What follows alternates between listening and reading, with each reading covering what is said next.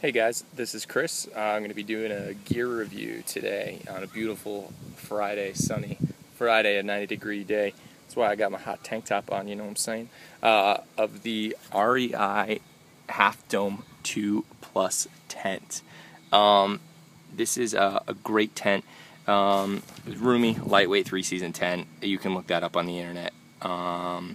It's fairly lightweight. I think the weight comes in a little bit about like 5+ pounds. But the beautiful thing about it is roomy. It is very roomy. You get an extra 10 inches in length and an extra 4 inches in width, which is pretty awesome. I would recommend buying the footprint for it unless you're a really hardcore outdoor backpacker and you want to build your own from stuff you found at Home Depot. That's totally cool, but this was on sale yesterday, so I figured why the hell build one from Home Depot and waste my time, although it would have been a fun project. But decided to buy this just separately. It was 20 bucks. The whole cost of the whole tent overall came in to be right around $200, which I actually consider to be a pretty good deal. So it was on sale, so it worked out pretty well. Traditional type of stuff, they will give you your sack for your guy lines and for your stakes. Here are your guy lines. I haven't put them up yet. I probably won't put them up. It's not that windy of a day and it's not raining like crazy, as you can see, or else I wouldn't be outside. Haha, funny joke. And then you got your pole bag, and obviously you have your pole repair tube right there. All right, nice and easy to use. Everybody figures that out. Nice and easy. Oop. Moving on. Pretty good package, and really simple and easy to pack up. From far away, here you go. Here is the tent itself.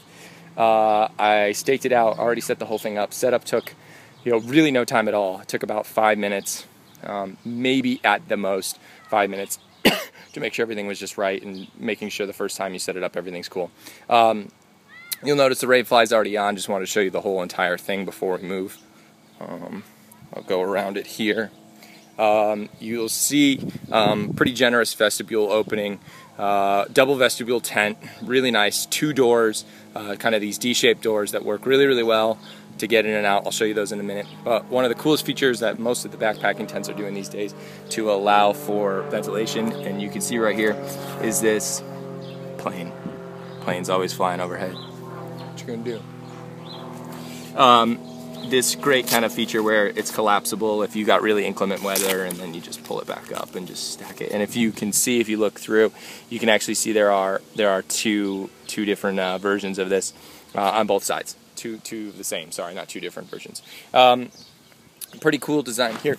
Pretty cool design that I like. And you'll notice all of basically the rain fly, the footprint, and the tent all attached to this metal grommet feature, this grommet feature down here, and you can just tighten the rain fly as you go, and it works really, really well. You just stake it out and you're fine. Okay. Like I said, double vestibule. One of them's open right now, and I'll just bring you in here. You can tell that this is a pretty roomy tent. I'll show you how. I am 6'1" roughly, and I have the ability to lay down the entire way without my head touching the back of the tent, and my feet aren't touching the front of the tent either. So it really is super roomy. So if you're like me, and even though you're backpacking, you want to have a little extra room, this might be the tent for you, just because for big guys, at least like myself, it works really, really well. You'll notice a few things. Obviously your traditional gear lofts up at the top. You got your gear loft here, you got your gear loft here. Really nice and easy, simple design, lantern hooks all over the tent. You got them on both sides, so no matter which way you're kind of going to be sleeping, you can hook up a lantern to that.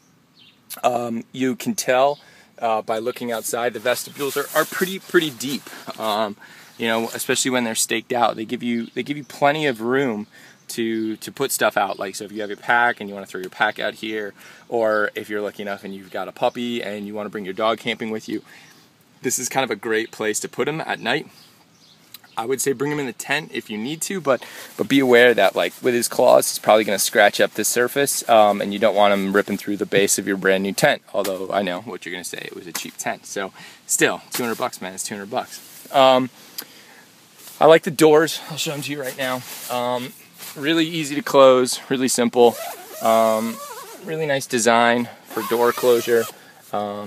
Pretty quiet, you know, jingleless kind of tabs, if you will, zippers. You know, that works fine. I mean, if it's windy outside and it's pouring rain, you're probably gonna be awake anyway. So whatever, who cares? Overall, I think it's a really, really nice tent. The Rainfly is great. It's a 90-degree day out here in Connecticut, and the ventilation on this thing is pretty good, although it does get a little steamy. Obviously, I can't tell you how good this thing is in winter because I'm taking it out in winter. I just bought it yesterday. But I'll let you know, taking this out to California in a couple of weeks for a few days of backpacking. Point Reyes, right along the beach. Should be interesting to see in the wind how it performs. One criticism that I have heard about this tent, it's mainly due to this ridge pull kind of feature right back here, all right? When you're getting out of the tent, you got to be really, really careful if it's raining. The reason this is, because of the new ridge pull design that a lot of these tents have, the vestibule door and the door to the tent come to this peak right up here.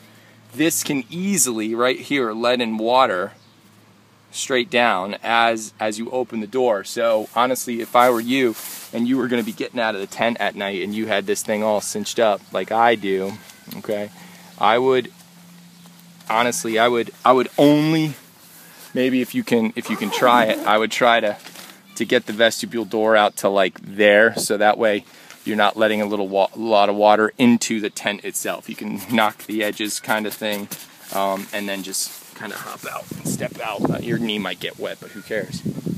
Overall, it's a great tent. Really cool design. Simple, easy. You know, the hubs and everything work really, really well.